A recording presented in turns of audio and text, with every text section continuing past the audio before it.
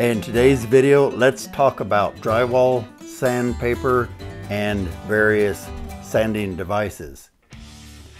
Okay, I hear a lot of questions all the time on my channel about which sandpaper should I use for this and which for that and so on.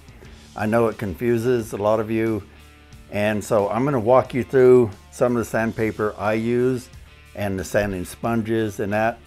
Now in a separate video, I'm going to talk about all these different sanders that I have, because I have about 6 different sanders. I have the long, narrow, rectangular ones. I have the round 9-inch ones. I have triangle ones. I have, I think these are rectangular but bigger. I forget the size on them.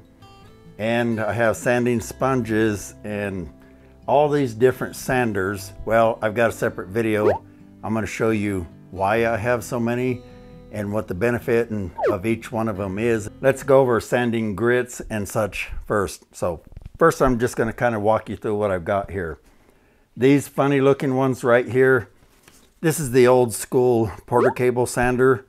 They came with this backing, this foam backing disc, which is Velcro, and it was just the way they were designed. I've since converted mine over to use these solid styles here. I like it better and it seems to work just fine.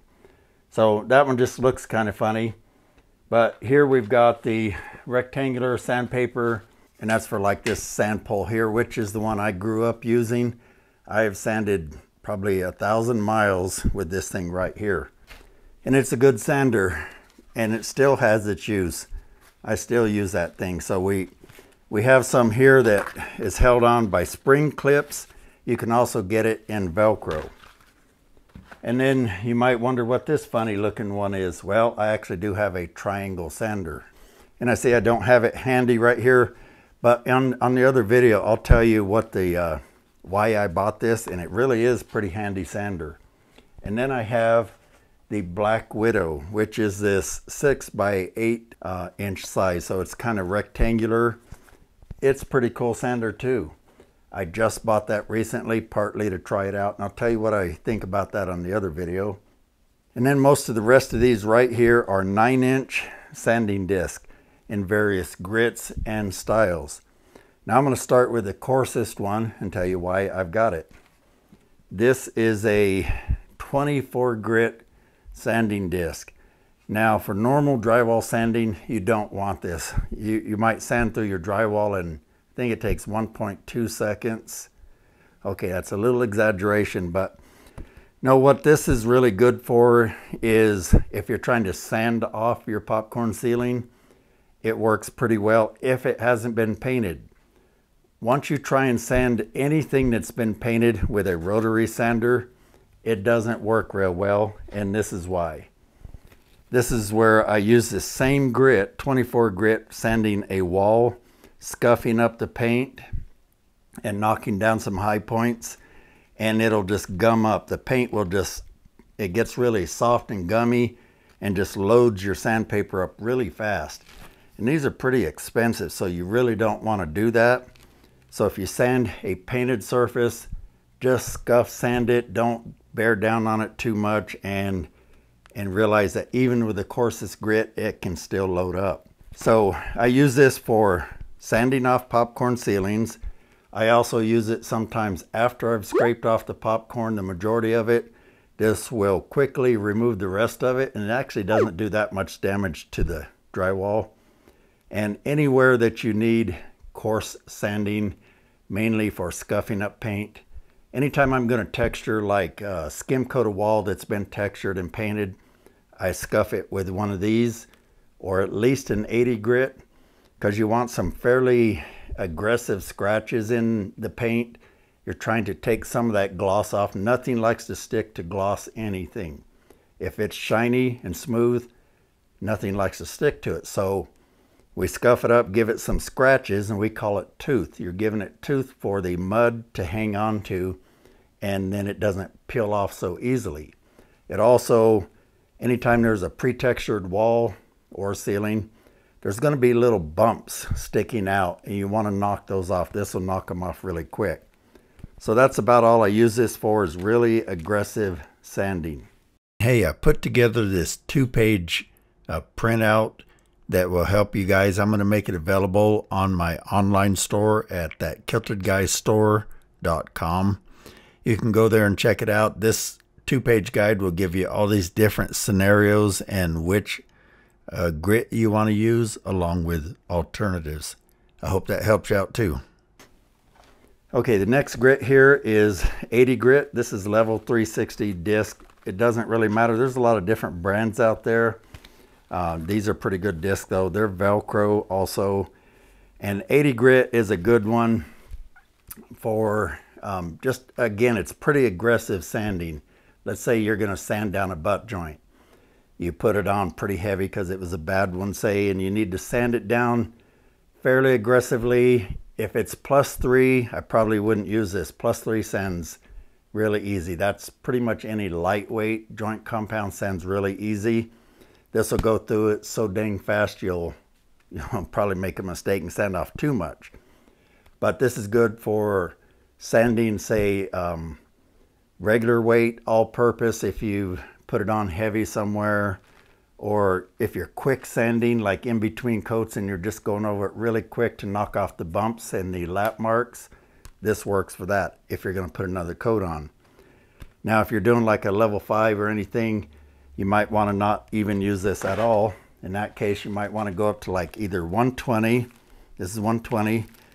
And this is a pretty good grit to use like in between coats. Again, the 80 grit, I do use it fairly often, but you got to know how to move it pretty quickly, and especially with a rotating disc like these style. If you have the power sander, it'll eat through your drywall mud so fast if you don't know what you're doing. Now, if you're using it on a manual sander, this doesn't spin, then you can get by with a little bit more aggressive disc. The next grit up would be like this 150, or this one's 180, but most of these are 150. And they're all pretty close. This is a good one for, like, let's say after your first coat, you could hit it with this. And again, it really depends. If you left it kind of rough, you might want this 120 or even the 80. If you know how to put it on pretty smooth and you're just trying to knock off those final little bumps and final lap marks, this 150 is a good one. So you could also use this, say, after your first coat on corner bead, or after your first coat on recess joints, or even on the butt joints, just to knock off the high points. 150 is a pretty good one for that.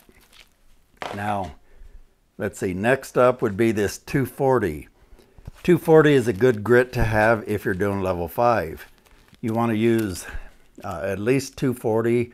If you can get 320, that's not bad either, because when you're doing something like level 5, you don't want sand scratches. They will sometimes swell during painting, and they tend to want to come through more. Now, if the painter does it right, they should be putting on a high build primer and possibly back rolling it and putting on 2 coats of paint, and it will cover 240 grit. I've used 240 grit on level 5 many times, and done, if you paint it right, it covers these fine. So that's a good grit for that. Now this just kind of shows the whole gamut here. There's 80, 100, 120, 150, 180, 240.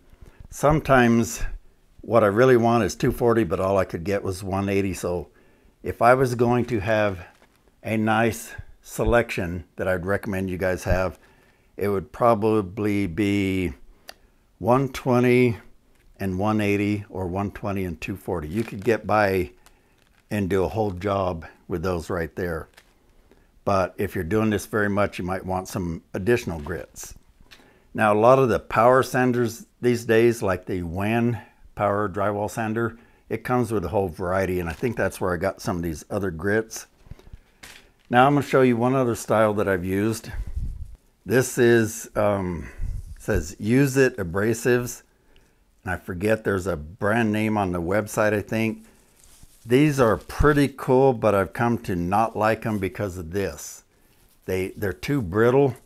They break really easy at the slightest little thing. These other discs, they just kind of go until about the only thing that destroys these is if you sand with a power sander and you go up to, say, an electrical box and you hit the screw or the metal, it will rip these. This seems to rip way too easy, but I gotta say, it does sand pretty dang fast. It seems to sand faster than normal grit, so I think this is 80 grit. It sands really fast for an 80 grit, and with these air holes in here, it can help reduce the dust, although on my porter cable it didn't really work that well because mine draws it all from the outside. If your sander draws it from the middle, it could help reduce dust loading up. I'll show you one that I made one time.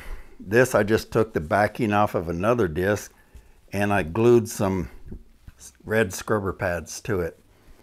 And I was using this to kind of lightly scuff up some surfaces, and I just thought I'd show it to you because sometimes you got to get creative. Now, generally these will do the job just fine. Now, I also want to point out sanding sponges. Actually, this video was getting a little long, so I'm going to put that part out in a separate video. If you want to know all about the different types of sanding sponges, ways you can use them, etc., be watching for that. Coming out soon.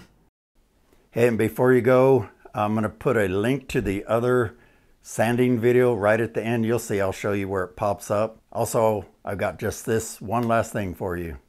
And hey, this month I want to give thanks to all of my Patreon supporters. You guys have been with me for a long time, some of you for years, and I really appreciate your support. Your support helps me put out more content like this. Thank you so much.